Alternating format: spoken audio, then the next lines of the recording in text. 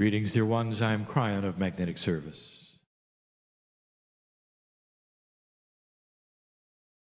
There's a space of time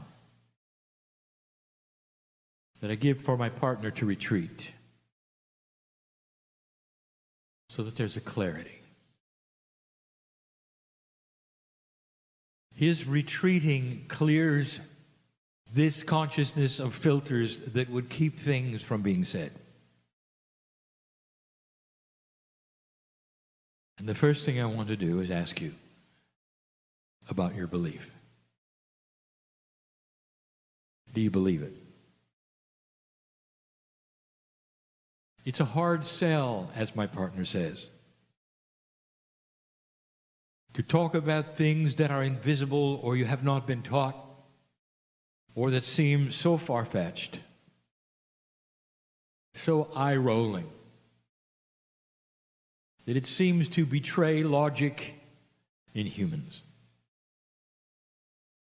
And yet sometimes the truth is that way because the energy of what you've been taught is so low.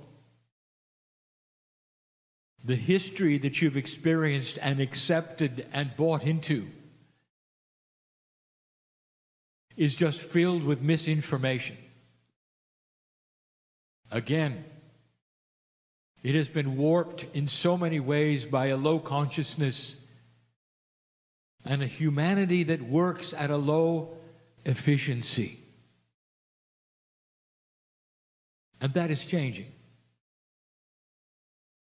And so all of these things right now, I ask you, do you believe it? Can you go even so far as to celebrate the changes you're experiencing in the energy that you have? To many, it is sobering.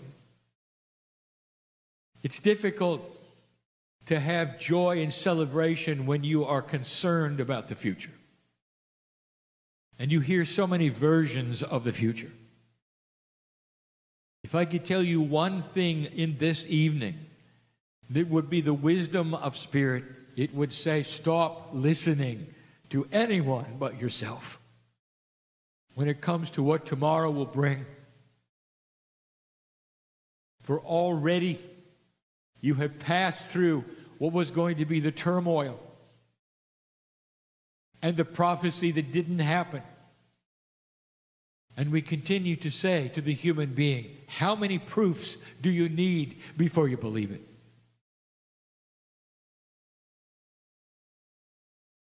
And yet this has always been the way of it. I remind you of the Israelites in the desert walking for 40 years. That was not an exaggeration.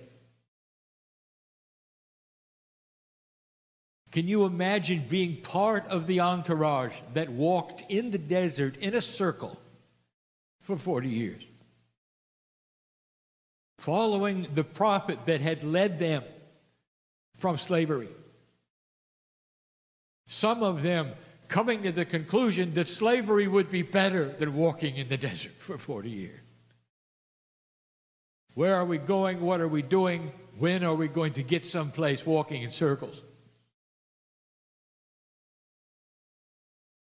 And God answered this by feeding them every day, without fail, all their lives. Day after day after day. They didn't have to grow a thing. It fell from the sky. And yet they still doubted. We say to you, how much proof do you need that you're going to be fed every day?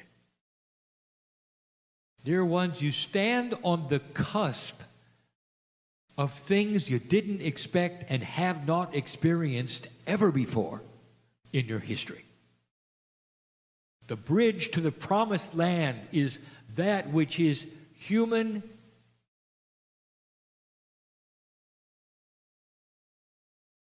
consciousness that you've never seen. How can I tell you you're evolving when you have no model to look at? How can I tell you about something that you've never ever experienced before. And we said, this is where you're going. And so if you sit there and you doubt it with all of your heart, there is no judgment. In fact, it's logical that you doubted it all. And the whole reason I'm presenting this particular thing is because where I'm going next, you won't believe.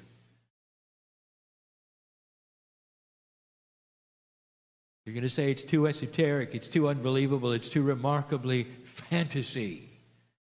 When I start telling you yet again, not necessarily review because there's new information about things you cannot see that no one's ever told you, that is only speculation. And that's beautiful beyond belief. You cannot listen to this channel and have 1 foot in the old energy. You cannot listen to this channel coming up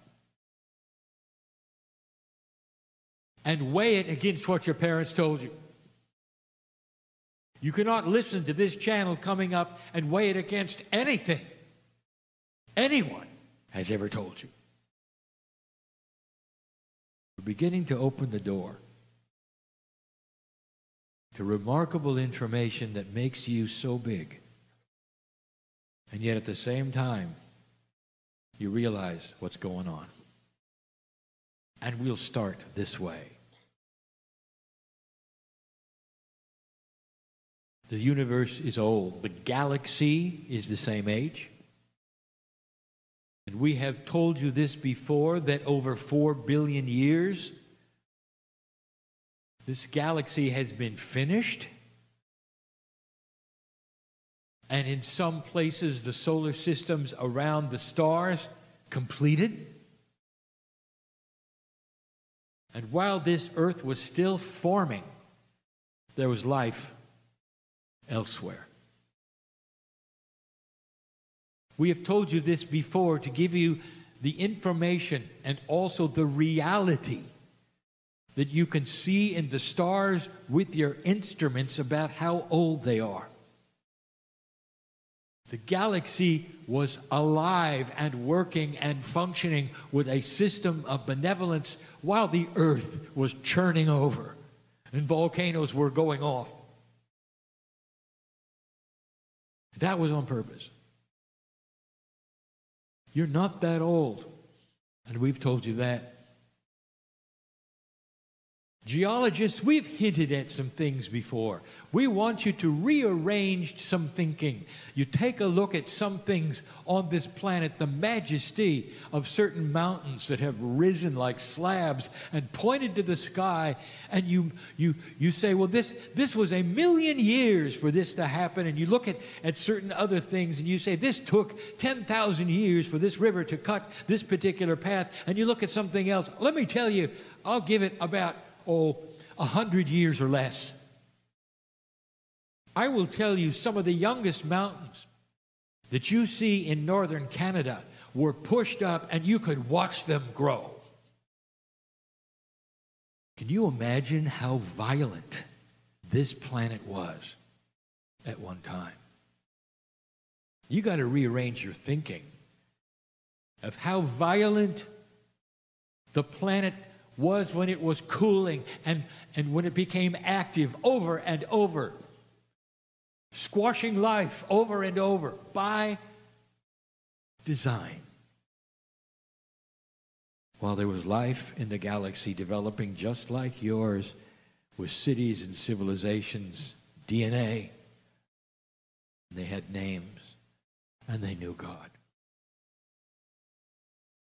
I give you the information yet again because I want to talk about time capsules, and I want to talk about something we've never talked about before called the template. And I want you to understand how loved you are. That all of this was designed for you. It was designed for today. It wasn't designed for the old energy when you were struggling. It was designed for today when you're going to grow up. Dear ones, when the Pleiadians showed up, they had been through thousands of years of evolution after they had passed their own marker, in their own way, in their own planet. We told you they had solved what you would call planetary overpopulation. When they started to live longer, they had the wisdom and the science. And the science was not machines. The science came with the physics of consciousness to be able to make what they needed literally from the consciousness of their minds. To be able to shape that which you would call the reality of travel. There were 3 Pleiadian planets by the time you were seated around the same set of suns.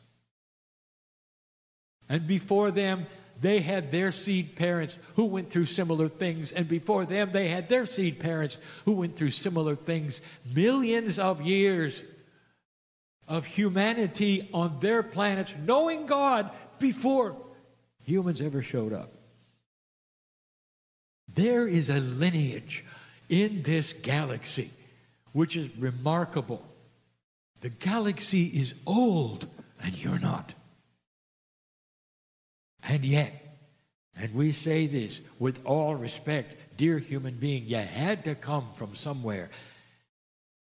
What you brought to this planet was a star Akash, because you had participated in so much of this life by the time it was your turn. That's in your DNA too, but it's not going to be revealed for a very long time. A very long time. That's because you need to work on who you are and who you've been here first. I'm going to make a statement, and I don't want you to get it wrong. You, human being, represent the lowest spiritual consciousness in the galaxy. You're the new kids on the block, and you're just growing up. And all around you in this galaxy, there are life forms with high consciousness, so high, that they were able to come here without craft and seed you. And not go back. Can consciousness ever get to a point where this is possible? And what I want to beg you is to stop dividing human consciousness and corporeal selves with God. You are here and God is somewhere else, and you'll never get together, and that is wrong. The actual premise is that God is in you, and the higher the consciousness, the more you meld into God. The masters of the planet were so profound, you couldn't tell if they were God or not. That's high consciousness. That is possible. An angel comes to visit you. You have no concept of whether the angel is from the great central source or a Pleiadian. That is because you can't tell the difference. It's simply physics. And I want to make a statement. The Pleiadians are not God. They represent the great central source in a task that they have performed for you. And with free choice, if you will survive what is coming, the task will be on you someday to do the same for someone else. This is a large system throughout the galaxy that has never been taught to you by anyone. You are so closed in your spiritual thinking. And what I'm going to say next will offend just about everybody. If you're listening to this and you are invested in one of the major earth religions, I would like to ask you in all love a very real question, and that is this. When you discover there is life everywhere, and they come and they present themselves to you, and you see they're humanoid, and you can see they have consciousness and beauty, I'm going to ask you, what are you going to do with it? when your belief is wrapped around a prophet that may have given his life for this planet, what are you going to do with it? Are they going to be part of what you would call the beauty of heaven or not? Or are you going to exclude them? And if you're not and you're going to include them, how do you explain it? How do you explain it? Because it's going to happen. Get ready. You have a spiritual system that excludes the galaxy. What do you think? High or low consciousness? Dear ones, you are part of the whole. That includes trillions of souls in this galaxy. Some souls have not been seated and some have.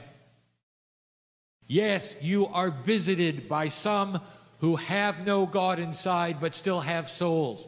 I would like to tell you, we know that, you know that. And we've never spoken perhaps of it in this way or this frankly.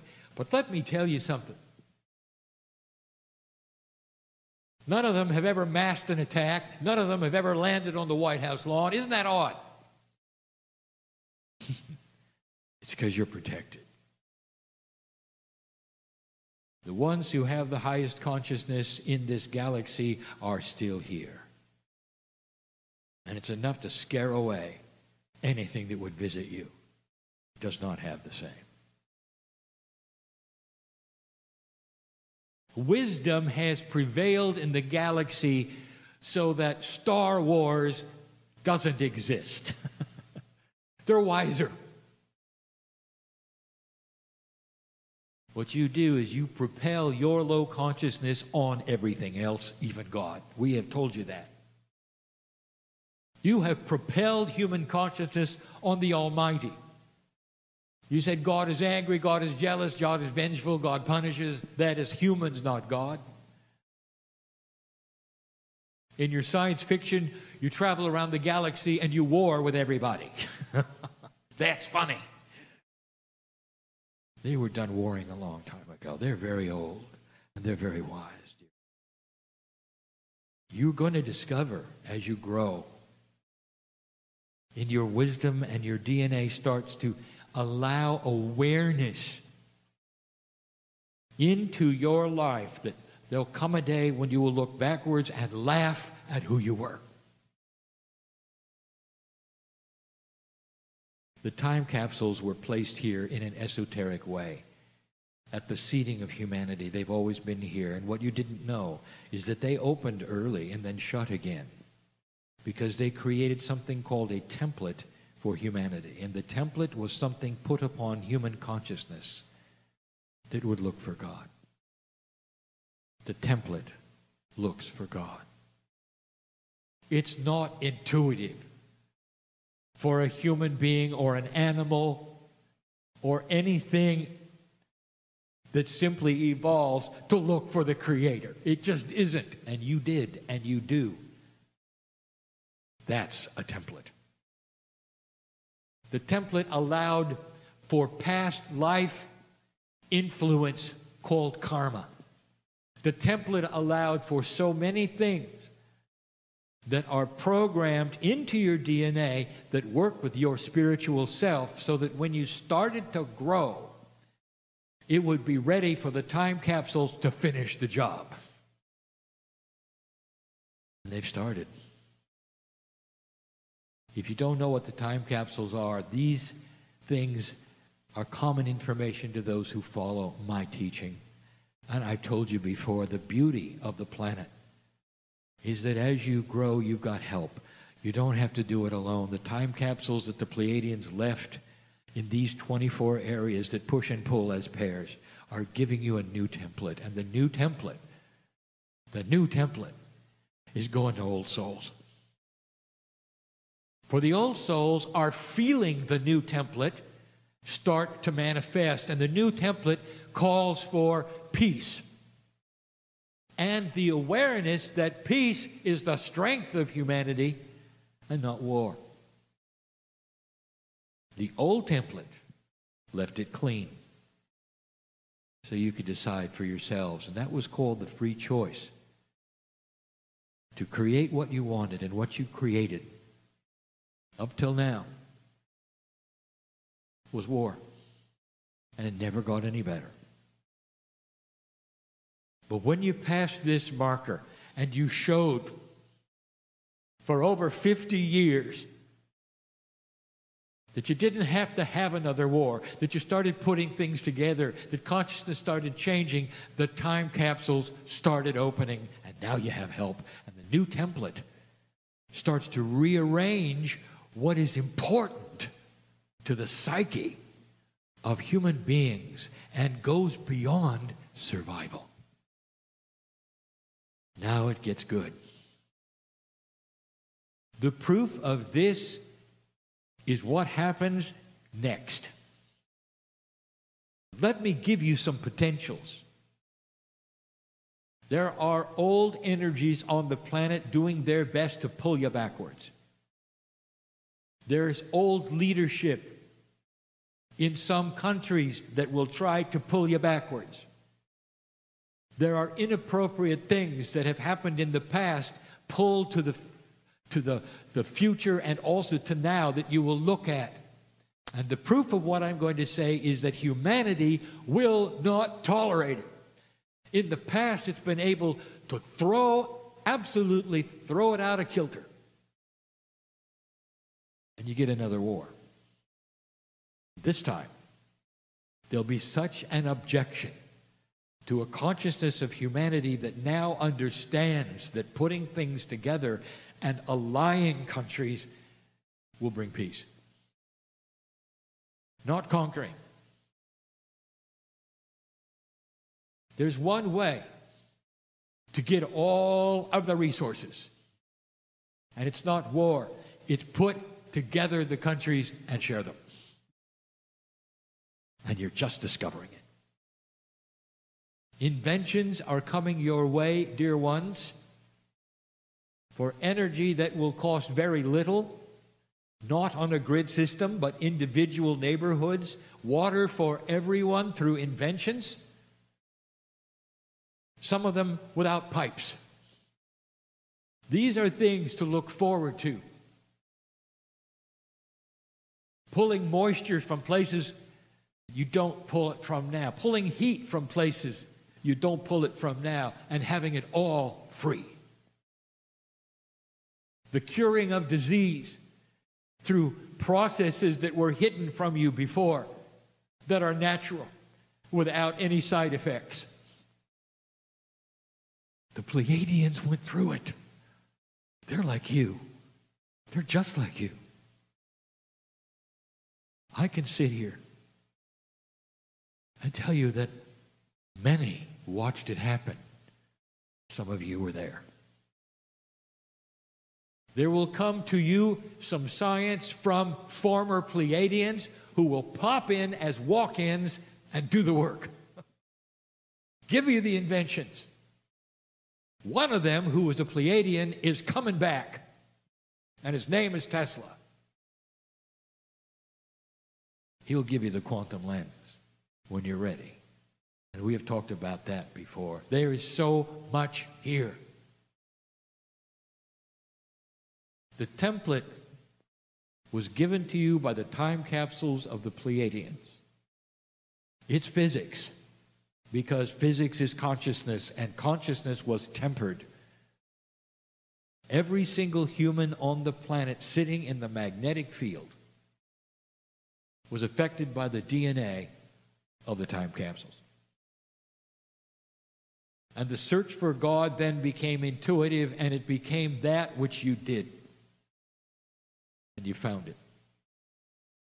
You had to decide for a while were there many or were there one. And now this planet is monotheistic. Still arguing about who can worship the right way. But it's monotheistic. That's about to change, and tolerance is the first to shift, and you're going to see that as well. It's not overnight, dear ones, but it is happening slowly. The fight that you see almost entirely on this planet is internal, or it's spiritual. It's not about resources anymore, if you noticed. It's not about borders anymore, if you noticed. It's about light and dark, if you noticed. That's different, and we told you this was coming. Here you are sitting in it. How many of you had the courage and the guts to raise your hand and say, thank you, Spirit, that I'm alive, to witness this revolution of consciousness and move forward?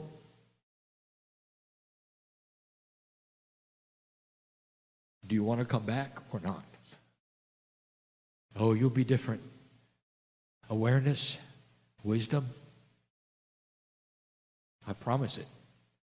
I say it again like I said it earlier. Look at your grandchildren. It's already happening.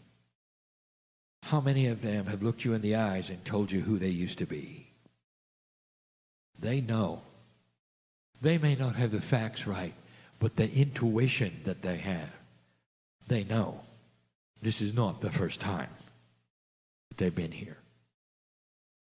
When you come back, the time capsules will have opened even further, and the template will arise to the Akashic opening of your memory.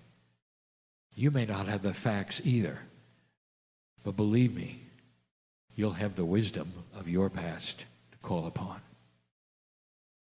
And you won't have to go through what you've gone through. Say goodbye to the old energy that would keep you in the dark lifetime after lifetime after lifetime. Say goodbye to the old energy that would create in you fear when you're born of what you experienced before. Say goodbye to this. Say hello to an energy you don't expect.